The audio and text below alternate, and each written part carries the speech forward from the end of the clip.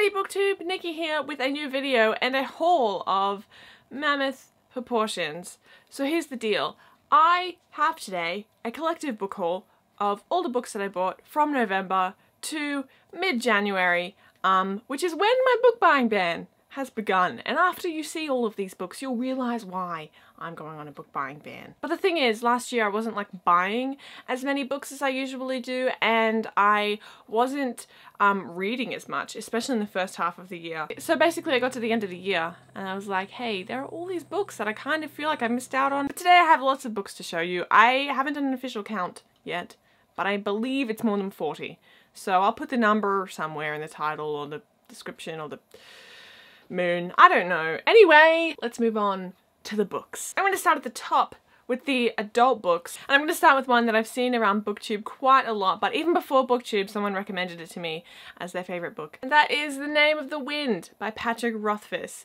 So this book was recommended to me ages ago before I knew anything about BookTube, and then I saw Patrick Rothfuss on the Project for Awesome live stream and I was like, he's a cool guy, where have I heard that name? Oh, he has a book.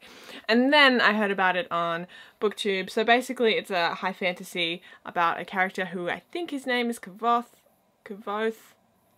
K. Dizzle. This is the first book in the oh my gosh, what? The King Killer Chronicles is what this book is the first in. I said it, yes. I think it has something to do with a boarding school or a I've heard such varying things. And the thing is, right, I find myself very hit and miss with high fantasy. Like, I read Game of Thrones and I was like, that's a good book objectively, but I'm not gonna read any more of those because they're really long and the satisfaction for me is not, it's not really worth it. And the same with The Lord of the Rings. I was like, again, yay for you and your elf poetry, but not into it as much.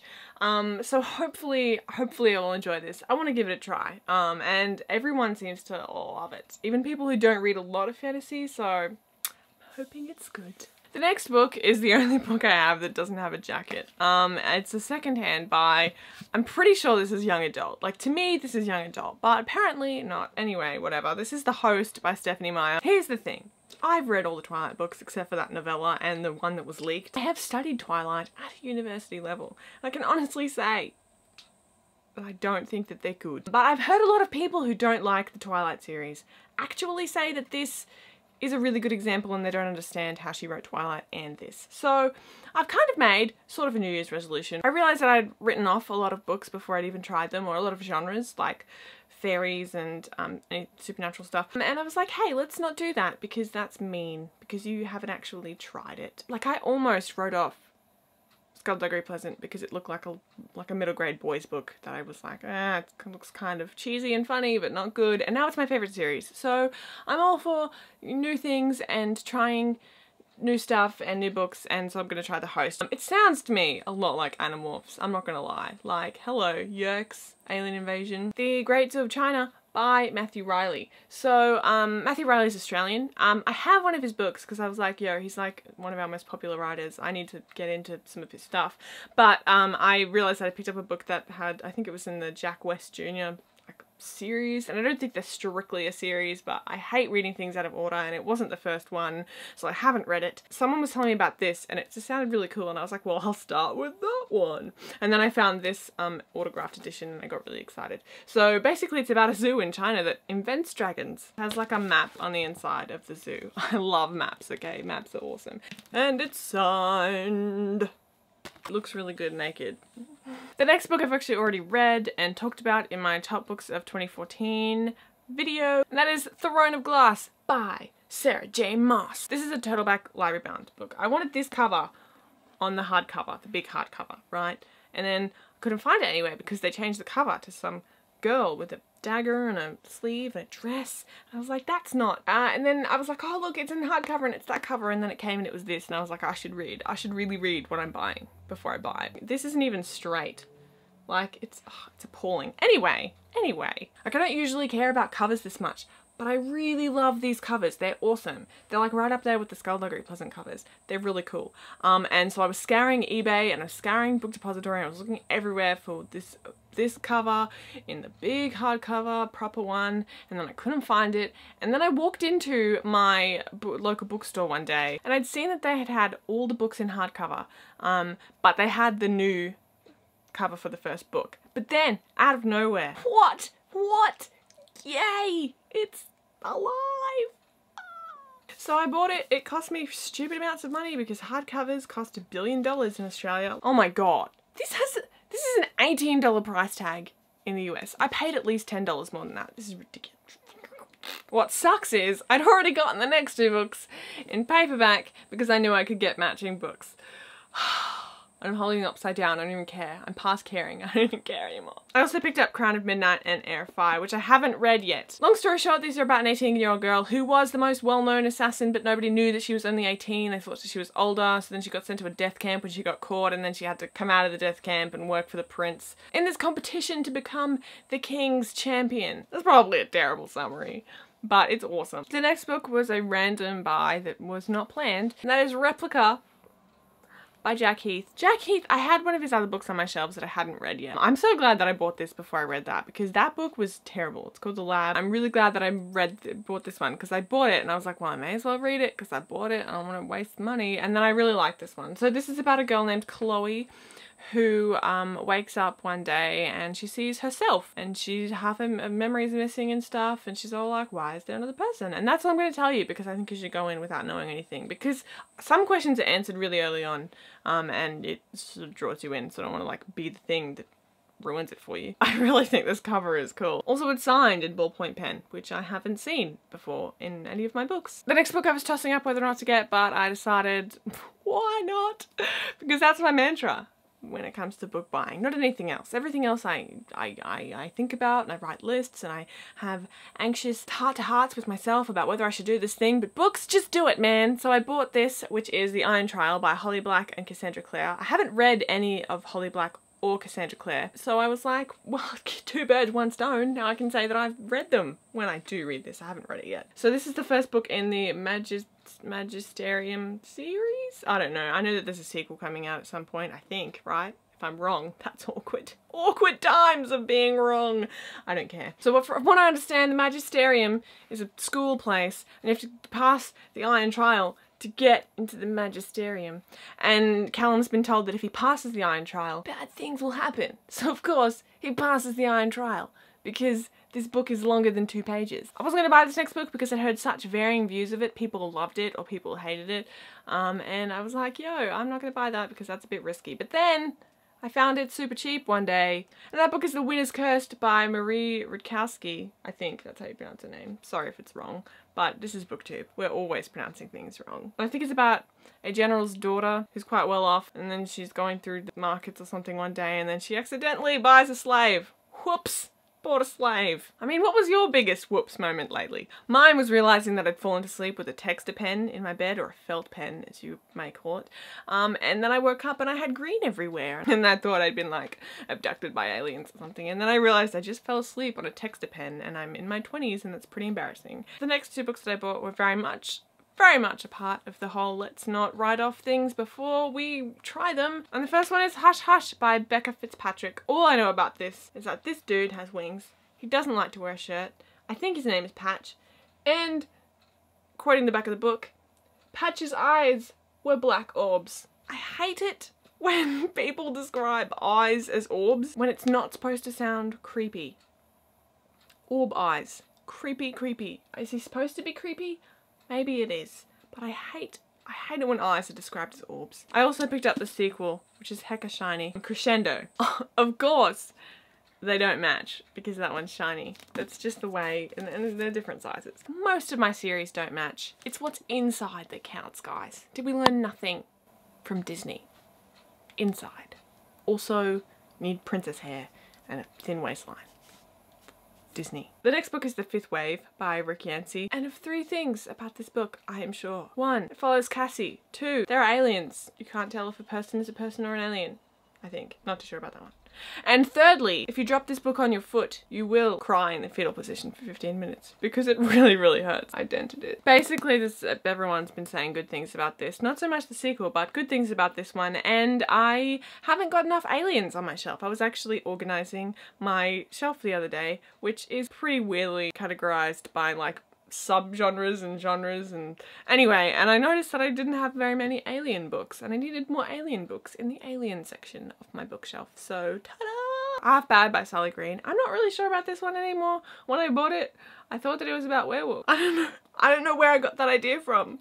I don't know. I can't remember a source saying, yeah, this is about werewolves. It's not about werewolves. It's about witches. And there are good witches and bad witches, and this guy's half bad. It took me a long time to realize that this was a face. This is a face. Also, every time I pick up this book I get frustrated because the back is one of those like, oh, it's the front cover. Lol, jokes. No, it's not. And it confuses me immensely. Let's hope it's not half bad. I'm actually really excited for this book and I want to read it pretty soon, and that is Steelheart by Brandon Sanderson. A, I haven't read anything by Brandon Sanderson, but I've heard amazing things. B, superheroes that are actually supervillains. I think that's another place that's lacking in my shelf. There was like a pulse or something and it made some people have superpowers, but they weren't like, oh yeah, I'm gonna don some tights and wear my underwear on the outside and save the world. No, they were villains. And those people are called epics. And then there are these people called reckoners who are trying to take down the epics. I'm really glad that we get the UK covers of things in Australia a lot of the time, except for Divergent, because I don't like the UK covers of Divergent. But these covers are awesome. I love them. I'm very excited to read the next one after I read this one, of course. This next one wasn't a planned by either, but it is Rock War by Robert Muchamore. Muchamore? I don't know how to pronounce his name. But he's the author of the Cherub series, of which I've read the first 2 books, and I think I have a couple more to read on my shelf. I really, really love that series. I think it's cool. And this one is basically about 3 kids who start a rock band in a battle of the bands. I'd seen this book around, right? And I was like, oh, it looks like a middle grade book. Like, it just does, right? And then I saw on the back, it's got the same not suitable for younger readers warning that the Cherub series has. Also, I love this. The end papers are awesome. And ta-da! How cool is that? This book cost me $5. Okay, getting a $5 brand new hardcover without killing somebody or sacrificing someone to some entity is practically impossible in Australia. I don't know how I did it. I still congratulate myself on this purchase daily. I go, you know what? I may have slept in and missed breakfast, but I bought that hardcover that time for $5, so my life must be okay. This next one I wasn't planning to buy either, but it was in an online sale. It was like $4 and I was like, heck yeah! I'd heard interesting things about it. And that is Grave Mercy by Robin Lefevers. I don't know much about this except that it's the first book in the Fair Assassins series. I think they're companion novels. Basically they're young women trained as assassins and that's all I know. I haven't even read the back of this book. This was probably the most recently received book, which is why I don't know anything about it because I haven't really had a chance to look it over. I don't know which order these next 2 books go in because I'm ignorant, but they are the next 2 books in the Midnighters trilogy. I have the first one, which is called The Secret Hour, on my shelf.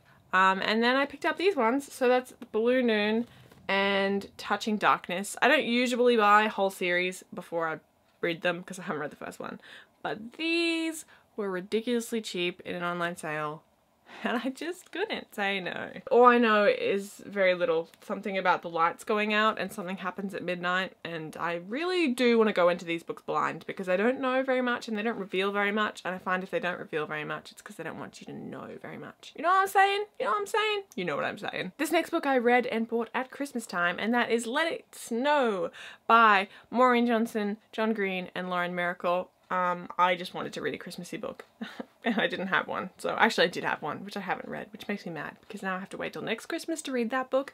Anyway, whatever, who cares? This one has one story by each of these authors and they intertwine. They're set during a snowstorm in a small town and they follow 3 different couples, and I really enjoyed it. It was interesting reading about a snowstorm in the freaking heat of summer. This next book was an impulse purchase that I kind of almost regret because it is the riskiest buy probably out of any of these books. I don't know if I'll actually like it. And that is All These Things I've Done by Gabrielle Zevin. I don't know very much about this book except that it's set in the future and there's like futuristic gangland war, which was the draw in for me because it just was something I hadn't read before.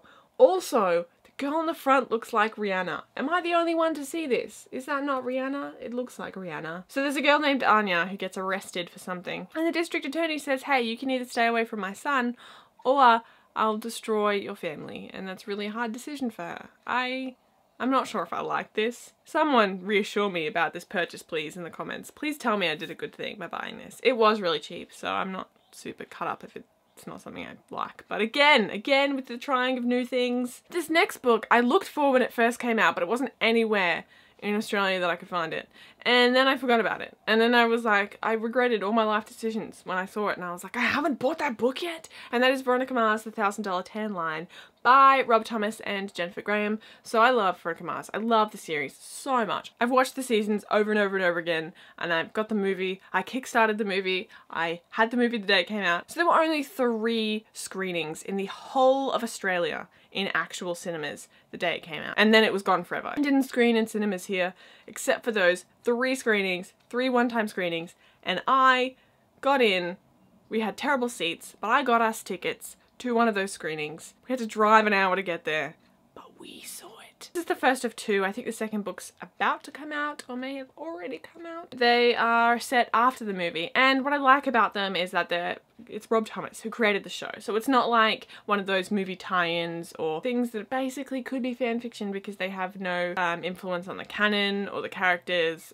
We know that Rob Thomas is the dude who made the show, so he can do whatever he wants. But this next one we need a little bit of backstory, just a little bit, just a smidge, I promise. So basically last October I went to a signing by Derek Landy, who wrote Skullduggery Pleasant, which is my favourite series in the world, and I was really excited and I was all pumped, and there were all these like 10-year-old kids on the floor because technically the first book is like middle grade, but then like I just read the last book and I was like, are they prepared for this? Are they prepared for this? I was like sitting up with all the adults. I was in between 2 mums. Anyway, and then there's like question time, and I asked a question. It was a really good one. I'm very proud of myself. And all these kids were putting their hands up, and this one kid puts his hand up and he asks about a Doctor Who short story that Derek Landy had written. And oh my goodness, I had to catch my breath and sort of reel in my emotions at the time and make a really good poker face and not let the 2 mums that I was sitting in between and the rest of the world at large know that I had just been outsmarted by a 10-year-old. That I didn't know about this short story that he'd written for Doctor Who. I had no idea. I had to act like this wasn't surprise, like I wasn't feeling the shame of not having read this thing by my favourite author, despite having read everything else that he'd published. I was like, oh my goodness, we can do this, guys. We can get this together. We can reel this in. Nobody has to know of your failure. And then after I left the signing, I promptly forgot. Completely. And then one day, just before Christmas, I was walking into the ABC store. The ABC is like our non-commercial television network, similar to the BBC, so it plays Doctor Who and stuff. And then I saw it. I saw it. It didn't look like that because it's upside down. It is called 12 Doctors, 12 Stories, and it's by 12 different people, and they all write a short story about one of the doctors, and I was really surprised by the contributing names. So like some made sense, like Neil Gaiman has written for Doctor Who, the actual show, so that made sense. And like Mallory Blackman, I read Noughts and Crosses by her and I loved it. And Rochelle Mead, I read the Vampire Academy's first book and finished it. Michael Scott, clearly taken some time out from Dunder Mifflin. I'm joking, I know that he's not that Michael Scott. It's funny, right? No, okay, it's not. Shh. Guess which Doctor Derek Landy's story is about. It's the 10th one, the 10th Doctor, my favourite Doctor. Oh my gosh. My favourite author, my favourite Doctor. Yay! The next book that I picked up is by one of the contributing authors to that series of short stories, and that is book 1 of the Warp series by Owen Colfer, The Reluctant Assassin. This is about a Victorian orphan who gets hurtled into the 21st century, and then they're followed by like some sort of time assassin, and then Chevy, the youngest FBI agent, has to track him down or something. I was a little bit bummed when I read the back and I was like, ah. Yeah, they're all boys. Because Owen Colfer has awesome female characters. But then I realised Chevy is short for Chevron, and Chevron is a girl. Also by Owen Colfer I picked up Half Moon Investigations, which is about a kid named, I just looked at his name, Fletcher. His name's Fletcher. Who is like a little mini private investigator. I don't know how old he is, but he's just a kid. And then he gets framed for something and he has to prove his innocence, and it just sounds like a fun middle grade read. I actually already had this book, but I put it secondhand and it looked like it had been chewed, and then I found this for like ridiculously cheap, and I don't usually rebuy books, but this was such a good price, and I was like, that's really cool. I like this cover better. However, I have not read it yet, so I'm looking forward to that. Also, in the realm of middle grade books, I am collecting A Series of Unfortunate Events. I read the first couple when they were coming out when I was a kid, and then I kind of didn't keep up with it and I just forgot. So I have the first one, and I bought the second one, The Reptile Room. This is by Lemony Snicket, by the way. And then I've also got the fifth one here, The Austere Academy. These are really cool. I bought these secondhand, but the good thing about these is that they've got the deckled edges and they're supposed to look kind of old-timey, so it doesn't really matter if they're a little bit beaten up because they're secondhand. So I'm just really excited to have this series. I've already read the first one last year, so I'm hoping to continue and read the second one soon. Oh my gosh, we are reaching the end, guys. We are near the end. When I joined BookTube, I found out about this awesome thing called a read-along, where you read books with other people and you could discuss them and stuff, and yay! And then I saw one that was starting, that was a series that I wanted to read, and I was like, okay, fine, I will buy that series. And that series was Rick Riordan's Percy Jackson series. I was looking for these in hardcover because I was like, I want to get them really nice and good looking on my shelf. But then I saw this box set, and oh my freaking goodness, it's so pretty. I know that a lot of people get rid of the box, but I really like the box. This is the first one, which I already had, and I had read the first one. Look at the covers, they're so pretty. And what's cool is, like, this is the first one, that's The Lightning Thief, and then this is the second one, which is Sea of Monsters, which I've read, and they join together, and they all join together. Oh my gosh, I can't like do this, I'm not very coordinated. Oh my gosh, see, they join together and they make this like awesome panorama, and then it comes with this little thing, so that's what they're gonna look like when they're all together. Oh my gosh. If you're not aware of what the series is about, it's about a kid named Percy Jackson, or as I like to call him, PJ. Nobody in the books calls him that. Nobody. Just me. Just me. Discovers that he's a half-blood, which means one of his parents is like one of the mythological Greek gods, and then he goes to half-blood camp half-blood even, and yeah, it's just adventure central, and it's really good, and Percy Jackson is really sassy. Percy Sass Jackson, as I like to call him. Again, no one calls him that. Just me. Anyway, so I already hauled one of the books in this series, and these are the other two. I'm not 100% sure of the order. I know the first book, though, is Withering Tides by Louise Renison. She wrote the Confessions of Georgia Nicholson series, which I really, really love, and I'm currently collecting as well. And this is her series about a girl named Tallulah Casey who goes to, like, performing arts school. And I just love, like, theatre-y type books because I went to a creative arts school. And of course, you've got the British humour. And then A Midsummer Tights Dream as well. The other one is called The Taming of the Tights, which is on my shelf right now. I bought these from different places and they match, so bonus. Bonus. I was actually really sick at the start of the year, and I was like in bed and I was like, oh, my brain hurts and my whole self hurts. So I watched a Disney movie, because that's what you do when you're feeling crap. You watch a Disney movie and then you want to sing. So I watched The Princess Diaries. I watched the first two and I love them so much, and I was like, yo, these were books, right? And I've heard good things about them. So I went to go find like the first book in the series, but then I found out that the books were being re-released. The Princess Diaries books by Meg Cabot are being re-released with different covers and different titles, and I was like, you know what? I'm gonna see if I can find the old titles for cheap. And I did. It just happened to be that these books were on clearance at an Australian online bookstore, because they're the old ones, and I got all of them. They worked out to be like $5 a book. I got the entire series. Oh my gosh, yay! I really hope I like them, because now I have the whole series. They're told in diary entries, so I think along the same lines as the Georgia Nicholson series, except obviously way less British because they're American. It's going to be that kind of fun sort of quick read. So we've got The Princess Diaries, Take 2. Also, I love it when the title is the number, because then I'm like, thank you for helping me figure out which book is next. Thank you. Third Time Lucky, Mia Goes Forth, Give Me 5, Sixational, Seventh Heaven, After 8, To the Nines, and the last one, 10 out of 10. So the last two are actually like for older readers, which I'm assuming means they're YA as opposed to middle grade.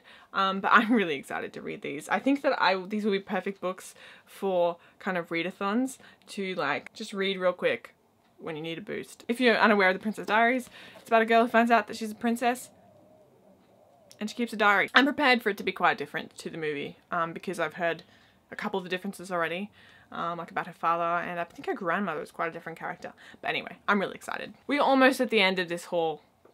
We've been in it for the long haul. Get it? Long haul. Okay, I'm sorry. But I've got a couple of graphic novels to show you that I got for Christmas from my friend. The first one is huge, and it's Buffy the Vampire Slayer season 8. I think this is volume 2. So it's a huge, huge collection. It's so big. I've never owned a comic book this big. I've never owned a graphic novel of this sheer mass size. I love this. I haven't actually read season 8. Like, I've read the first issue, but I haven't really caught up with it, and now I can. Oh my gosh. This one is got a number of creators, as comic books do, but it's mainly created by Joss Whedon and Drew Goddard. And finally, Tales of the Vampires by Joss Whedon, Jane Espenson, Brett Matthews, a bunch of other people, Drew Goddard. But it is just, you know, more tales about vampires. It looks like it has a whole bunch of varying art styles, which is exciting. So I'm really, really, really excited to read that. I'm hoping to integrate more graphic novels into my reading experience. So unless I've missed any books in this grand pile of craziness that is my room right now, I think that's all of them. Thank you for hanging in for that entire thing. Let me know if you've read any of those books in the comments below, or anything else you want to tell me. The name of your dog, your favorite sandwich. Also, like this video if you like it. You can check out my other channel, my main channel, where I do other stuff, not book related, but also fun. And subscribe if you want to see more. That's all I have to say. Thank you so much for watching. I don't know how to end these. Okay, bye.